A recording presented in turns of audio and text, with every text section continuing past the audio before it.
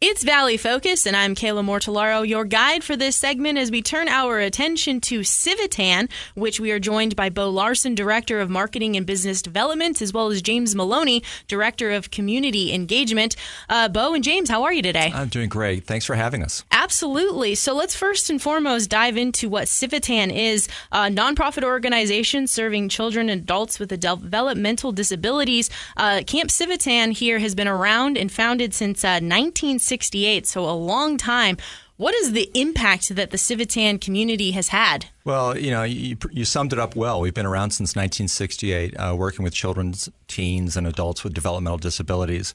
And we know that we're enriching lives. We serve about 1,400 families throughout the whole state, not only with Camp Civitan, which started it all, but through our DTA programs, through our work services programs. And so we're enriching lives by making a better life for these young people and adults, quite a few adults, by giving them building confidence, socialization, independence through our work programs as well.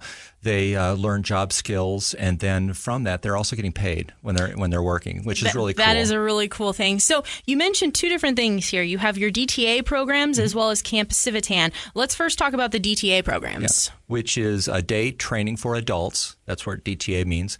And at Civitan Foundation, at our Civitan Village, it's a unique program in that we have music, we have a culinary program, we have an art program, we have a media program, we have theater. And so every hour they rotate around. The classes will rotate around.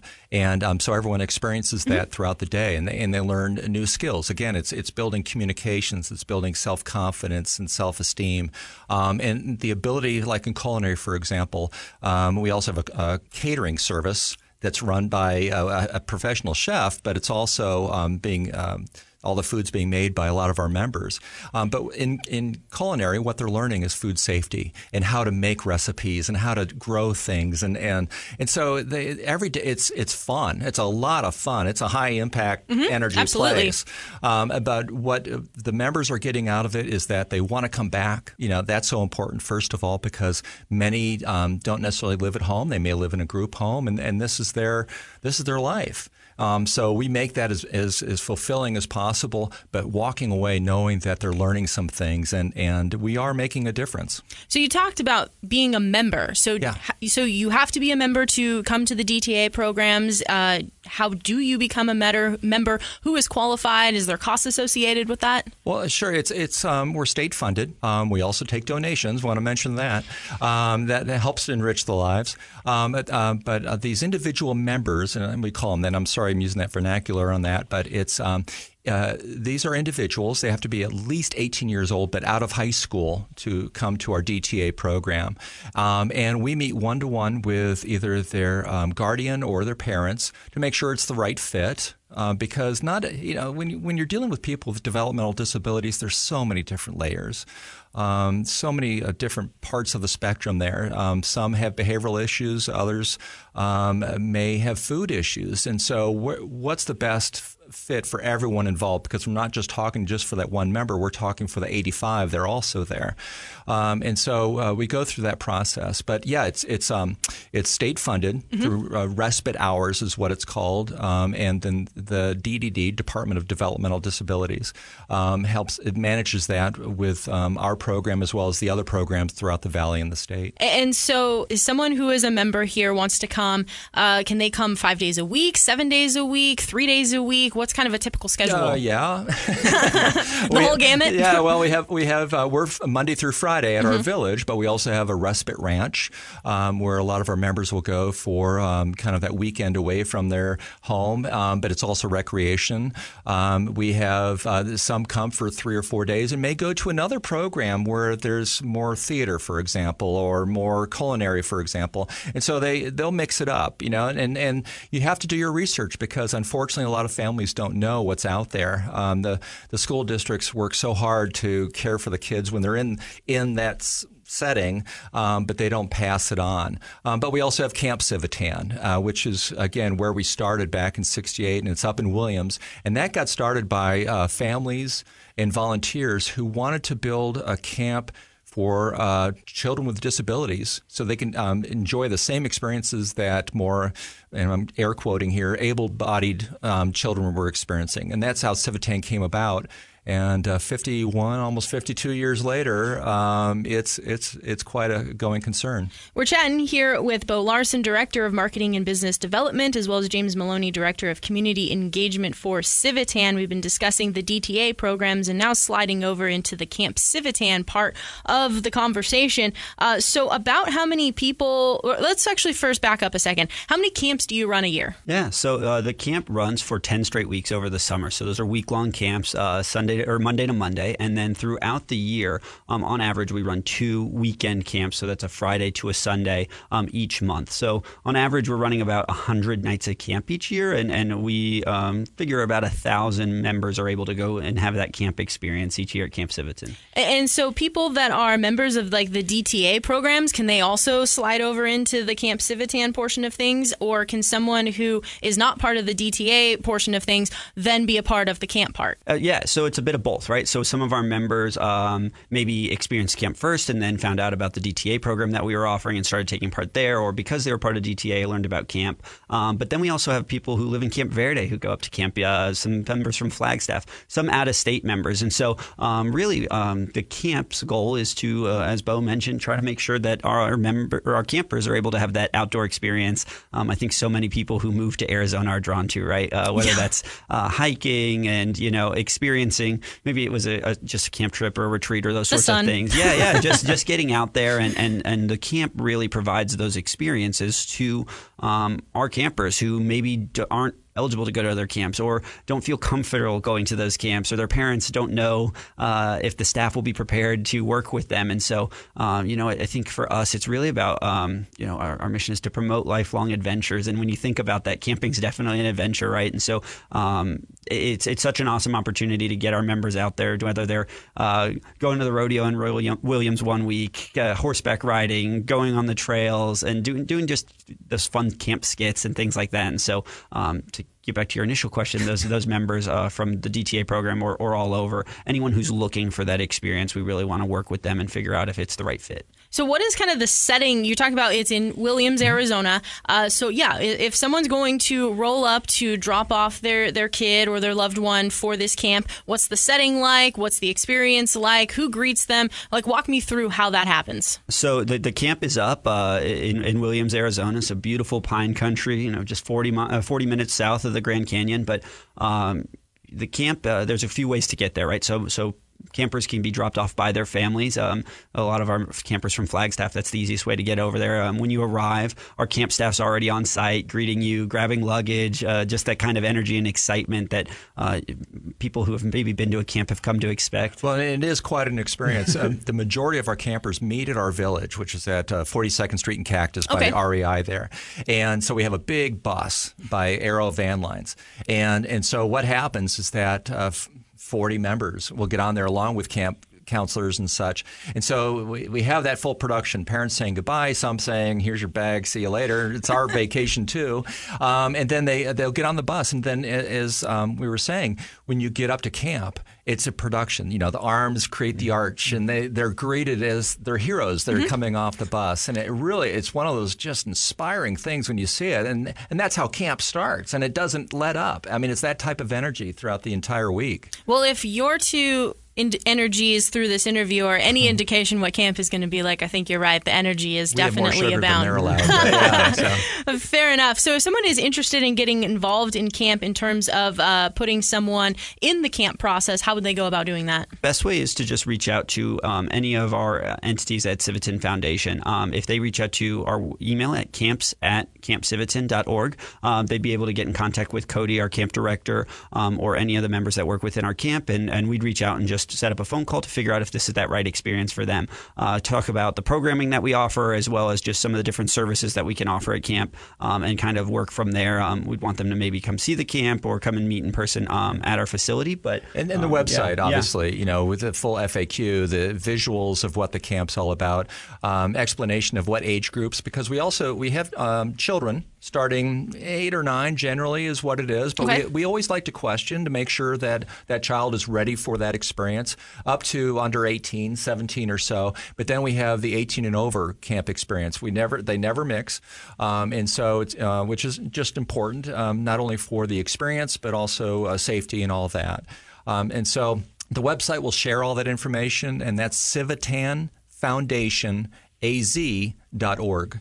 Once again, that is civitanfoundation.org. You're going to say it right by the end of this I am meeting. going to get it. I will absolutely get it. As we're chatting here with Bo Larsen, Director of Marketing and Business Development, as well as James Maloney, Director of Community Engagement for Civitan.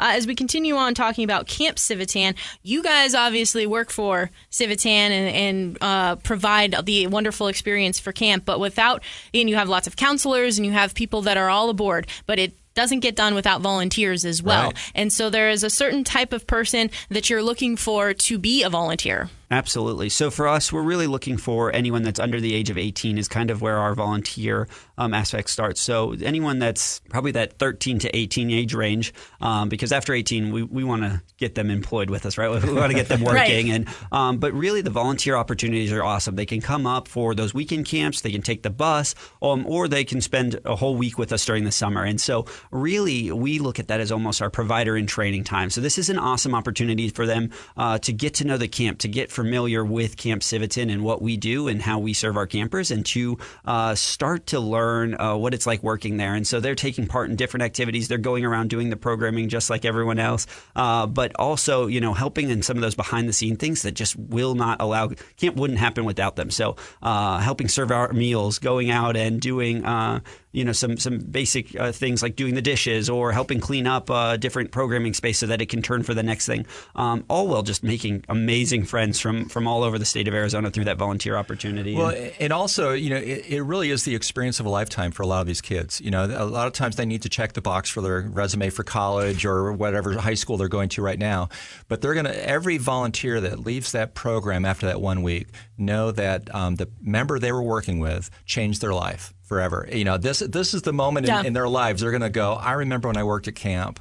So you're looking for, ages 13 to 17 in high school as well.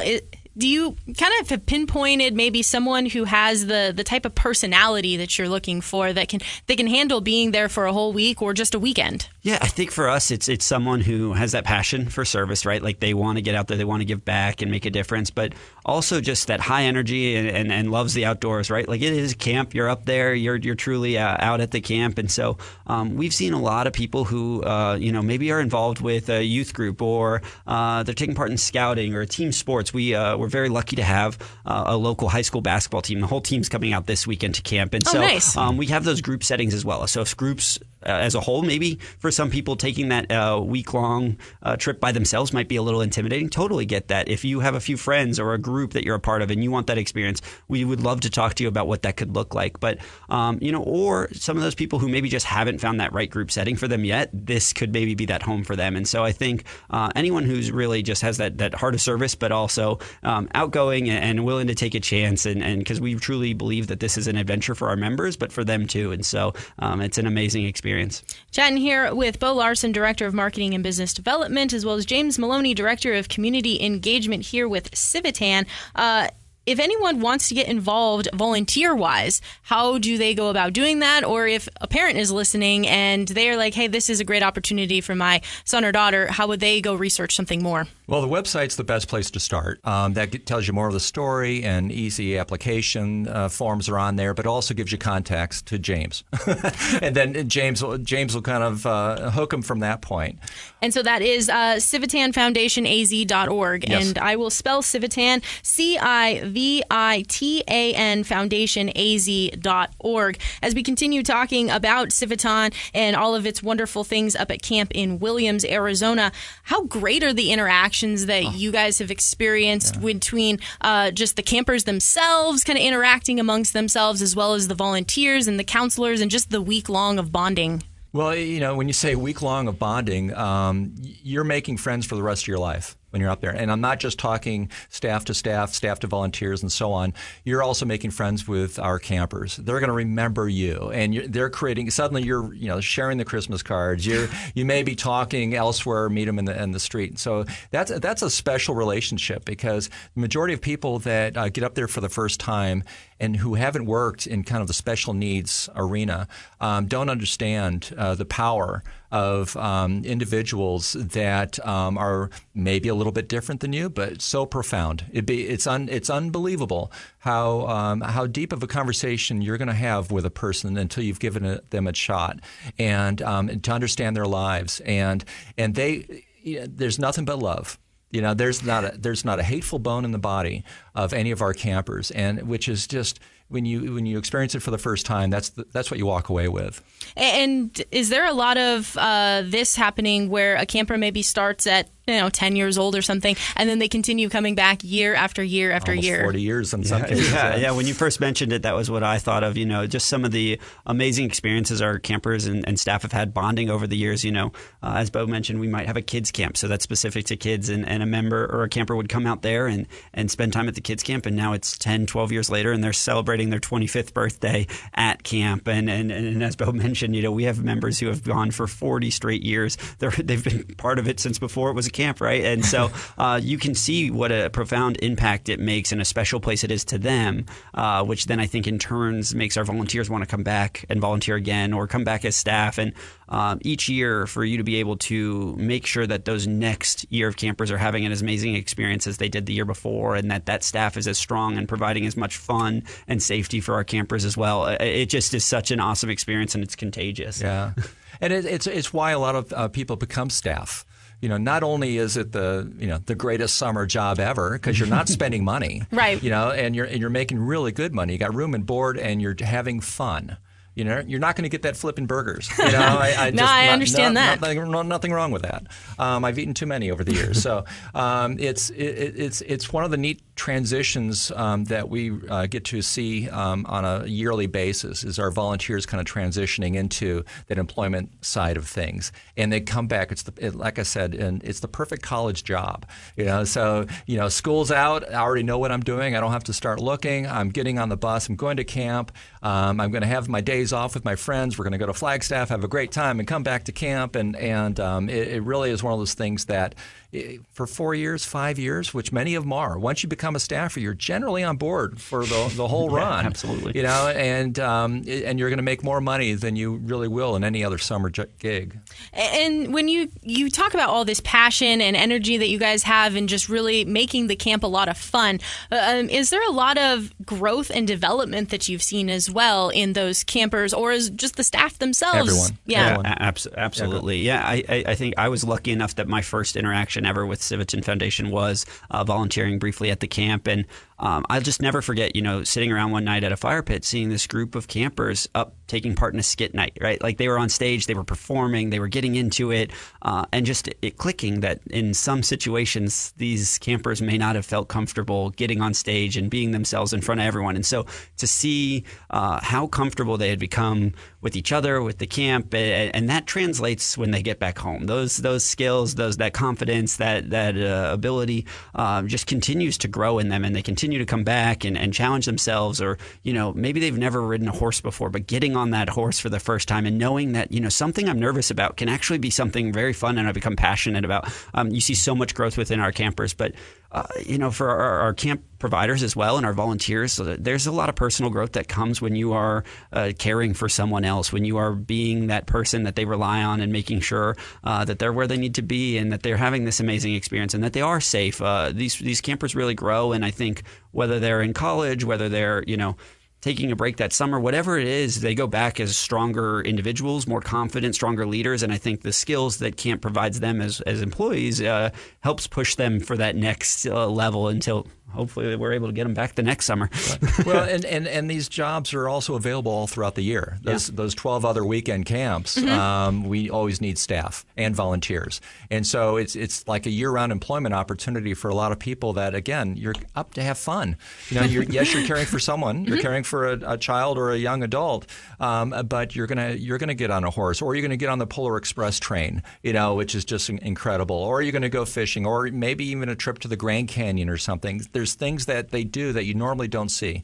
And so whether or not it's getting involved from the aspect of being a camper, whether it's getting involved from the aspect of being a volunteer, there's one website to go to, and that is CivitanFoundationAZ.org. And we're chatting here with Bo Larsen, Director of Marketing and Business Development, as well as James Maloney, Director of Community Engagement with Civitan. I'm going to give you guys the option for the final word today. Hopefully that whatever you heard, something kind of sparked your interest.